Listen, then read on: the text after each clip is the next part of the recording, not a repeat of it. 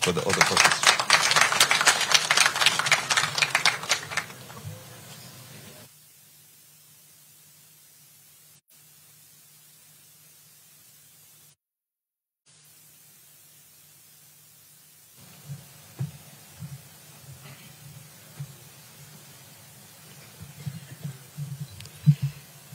I, Florence Bore, being appointed a Cabinet Secretary of Kenya,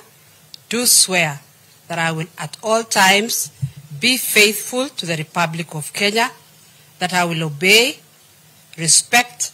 and uphold this Constitution of Kenya and all other laws of the Republic, that I will well and truly serve the people and the Republic of Kenya in the office of to hold my office as Cabinet Secretary,